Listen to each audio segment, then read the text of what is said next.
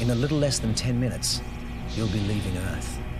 Your destination is the planet Mars. These high school students are about to become the first humans to set foot on the red planet. The Mars Explorer has touched down on the planet Mars. Well, kinda. Good. They're transforming into astronauts, complete with spacesuits, helmets, communication systems, and an all-important air supply. And Mission Commander Kimberly has been kind enough to take me along on this journey of discovery. So I'm turning into an astronaut right now. Yeah, exciting! My dream's coming true. It's all part of Space School. Yes, Space School, where students at this high school get to run their own simulated mission to Mars. So what is your mission? Well, we all have different roles, but I think it all comes back to sort of finding if life was on Mars and seeing if, you know, we were able to eventually have humans there. So, yeah.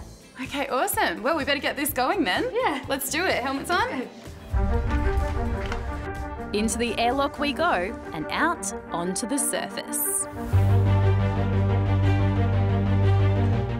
It's a copy of a crater on the red planet, complete with soil, rocks and changes in atmosphere. So when you're in there, it can start off as being really cold and you feel really light, but then it can get really muggy and the lights change, so there'll be different lights on you all the time.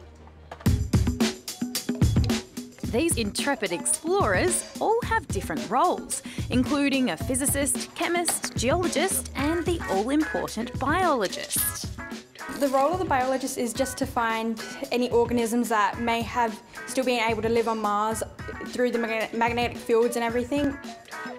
They have to carry out different tasks like collecting samples, measuring radiation and testing acidity levels. We've got another green one in zone 5. Okay, thanks.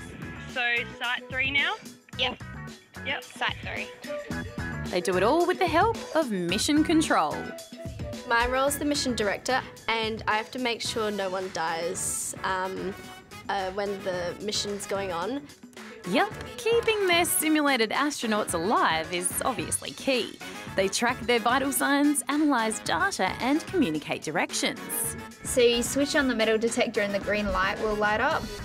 The mission control room is like the ears and the eyes, so they really need to have really good communication skills because obviously the astronauts need to be able to talk to someone that's not in the actual situation they're in, so they can think things through clearly and make decisions.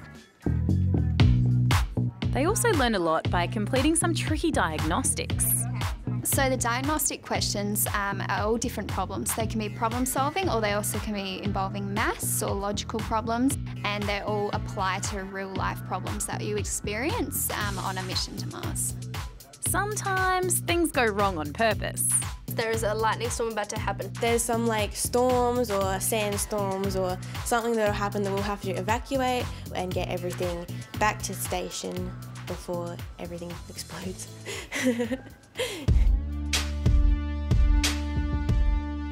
So, mission complete. But how'd they go with that whole finding alien life thing?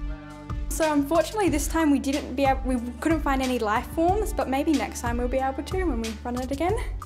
Either way, they say being a space school student is a really unique and inspiring experience. I think this is a great opportunity for girls to see what there is in the space industry. It's so inspiring to be able to actually one day think that maybe we will be able to go to NASA and apply. So I guess the final question is, do these girls want to go to the real Mars one day? If we actually get to Mars, it will be like the best thing on planet Earth because we've been to the moon and everyone was so excited. So to get to another planet, it will be very, very awesome. I think I would, but I certainly wouldn't go on the first mission. I would want to make sure they would return.